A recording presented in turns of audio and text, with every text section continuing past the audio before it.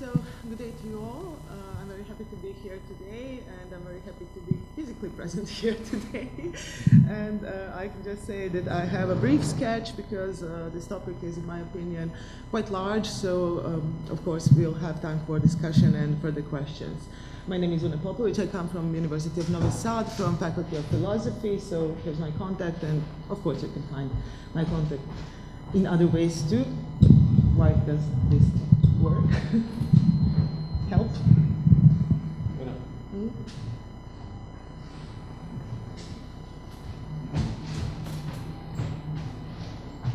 Malo preradio. Malo preradio. Just a sec. Okay.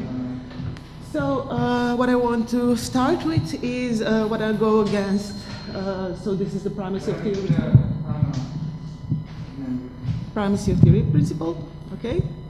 Okay now? Thank you again.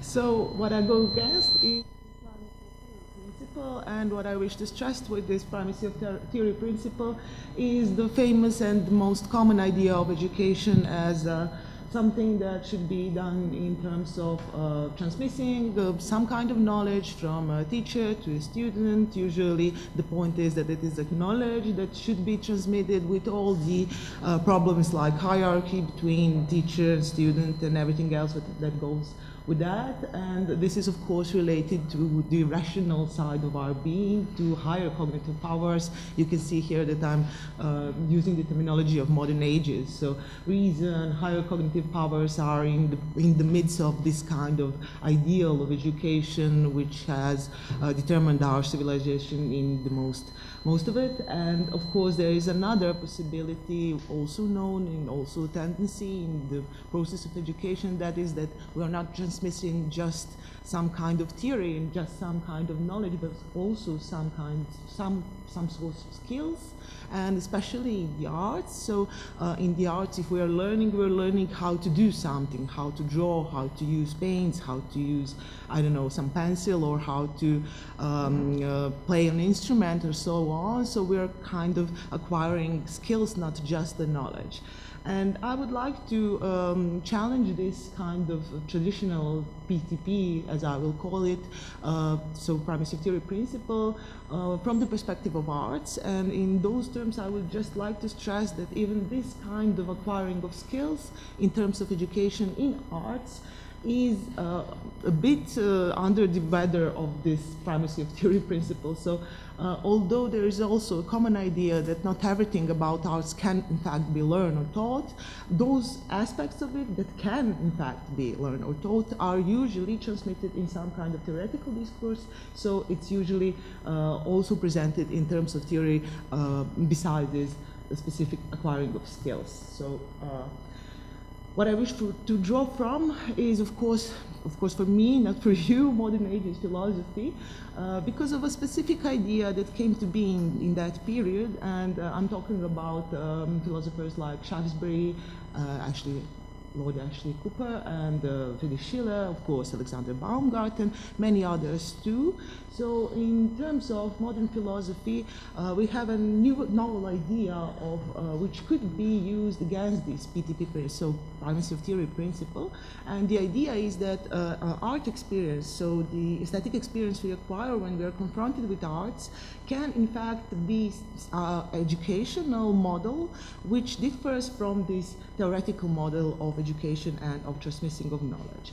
So how did they came to that? They came to that with a specific focus, specific stress they have put on aesthetic experience. And this has been done in terms of going against Plato's epistemological argument against arts, which is well known from his Republic, from the 10 books of his Republic. So the stress that they have put on the aesthetic experience has also been a stress on the reception of the artwork. So what happens to us when we are confronted with some artwork?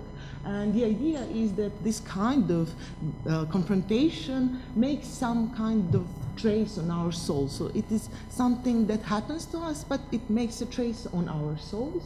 And also very important idea for these philosophers is that this kind of imprint on our soul that is made by the aesthetic experience is specifically human feature. So aesthetic experience is something to be shared among humans, but humans only. So animals, according to their opinion, no beauty, no art. So this is something specifically human. And this is important because being specifically human, aesthetic experience has to have some kind of specific purpose for the human being.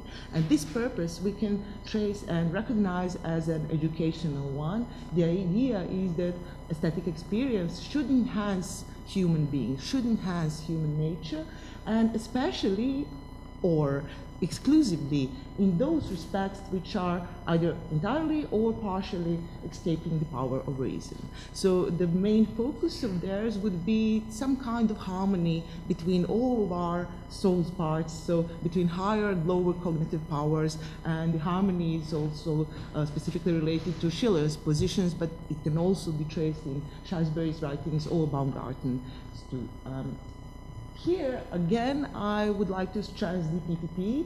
So although this all seems very nice and very liberating in terms of giving chance to irrational or non-rational parts of our being, actually it's restricted to only to those parts of our being which are not being able to be, I don't know, which are escaping the grasp of reason. So I would like to draw from this and just to push it a bit further.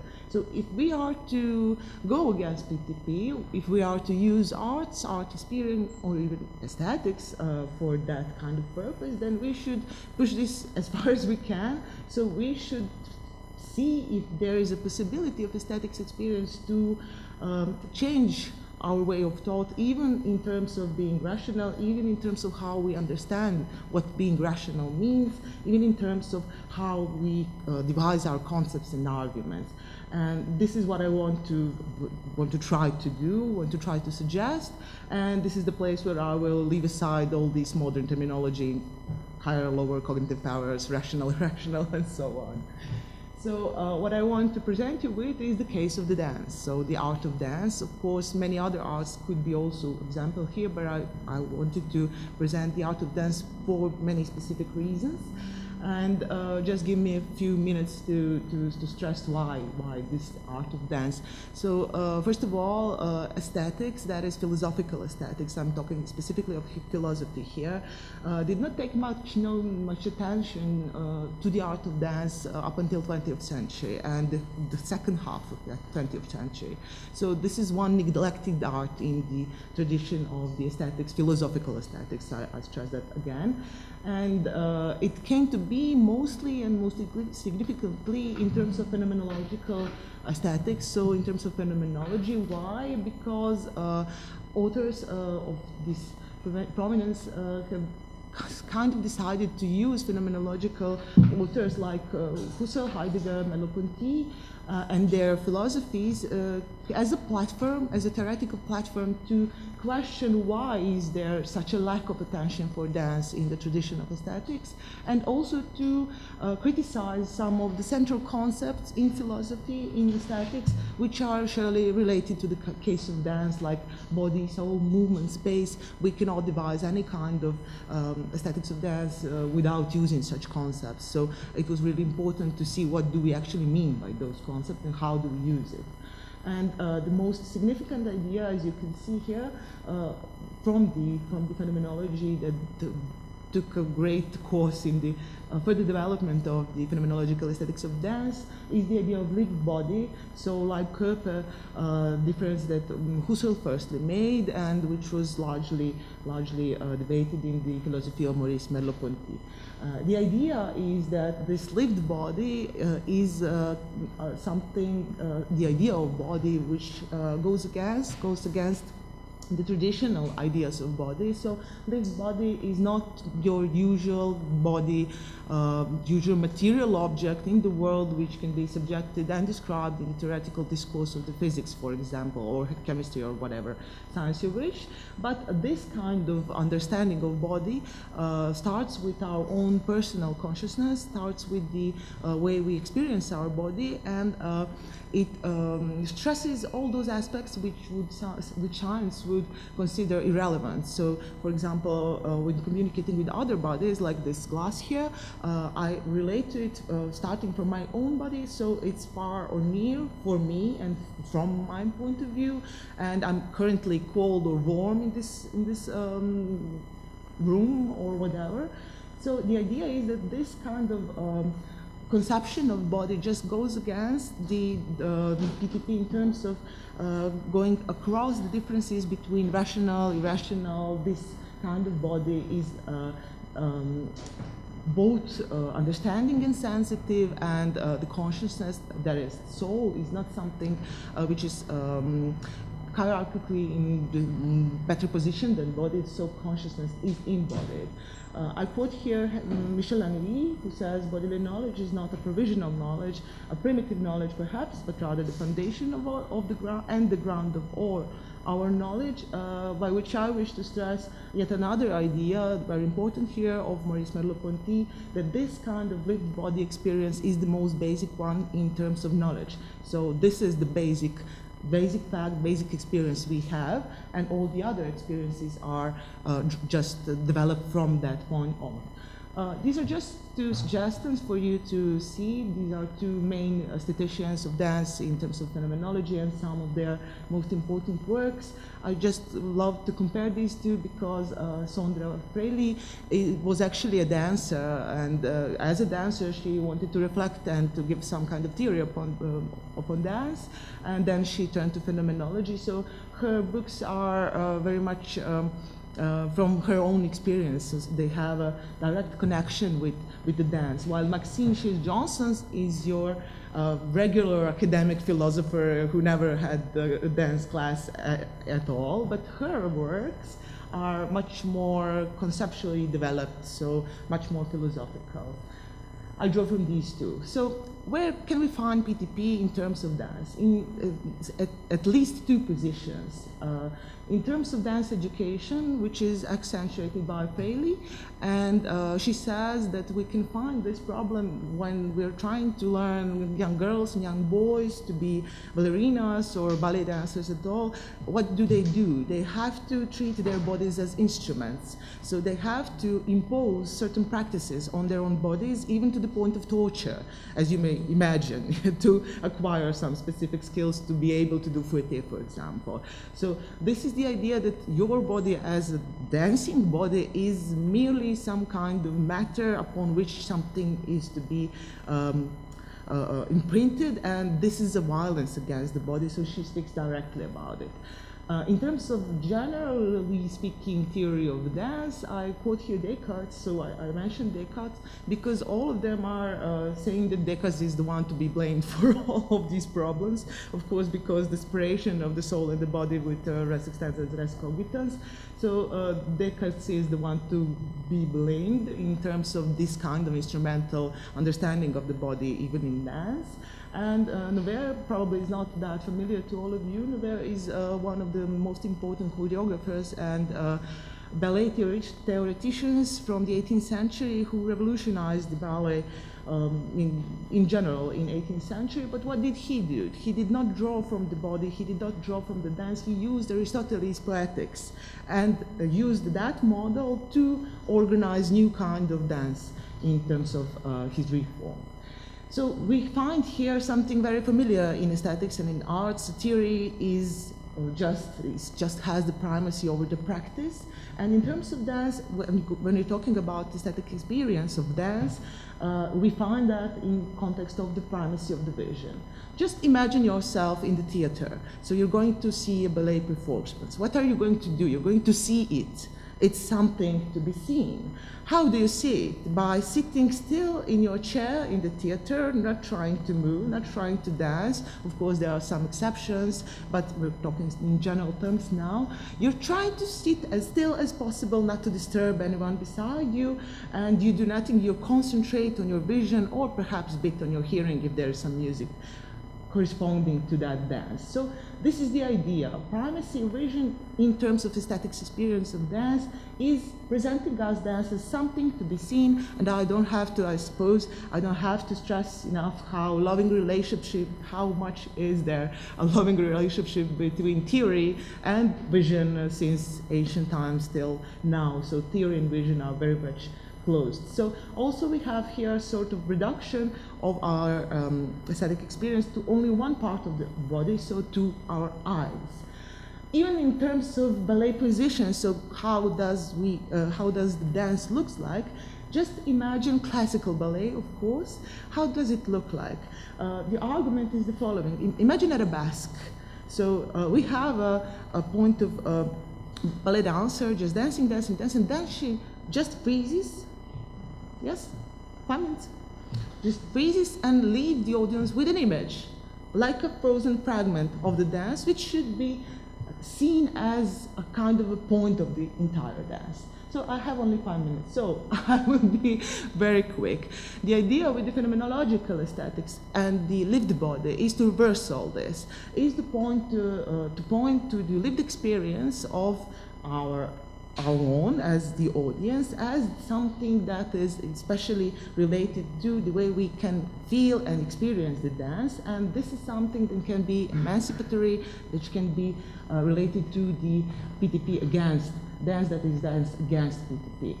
Just look at this quote here from Fraley. We, the audience, envision and affirm our own resounding presence through our direct lived experience of the dancer's present-centered performance. So it goes between us, and the way we relate to this and is that we are taking the primacy of the movement, not of the vision. So we react with our whole entire bodies, not only with our eyes.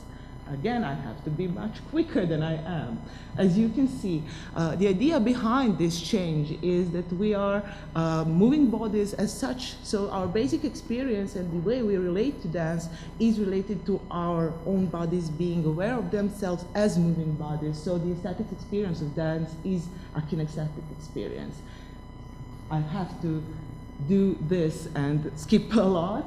So what I wanted to say here, using the example of dance only as an example, is that arts and aesthetics joined together can use and can be used for the purpose of questioning and changing of traditional idea of education. Why? Because on the level of aesthetic experience of art, we can actually have change in the pre-reflective dimension of our consciousness, this lived body experience of dance, for example, and this can be actualized exactly through art. In terms of why do we need a theory, why do we need aesthetics of dance in these terms, or in this case, is because this theory can help us to understand what are we missing and why are not we using these potentials for the change between, in terms of everything else I talked before, so PTP.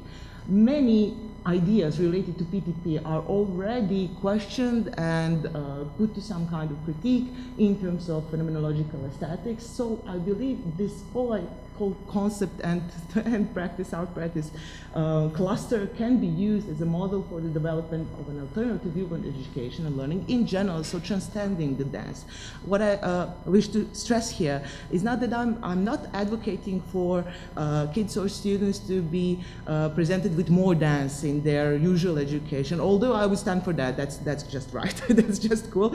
Or be it classes of dance or theater performance. I'm just advocating that this kind of experience and theory about it could be used for questioning of our general notions about educations, because we could not just transmit some kind of theoretical knowledge, but also use these pre-reflective changes which can be brought upon by aesthetic experience. And what would we get? We would get more sensitive, more encompassing, more relational view on the world because of the lived experience.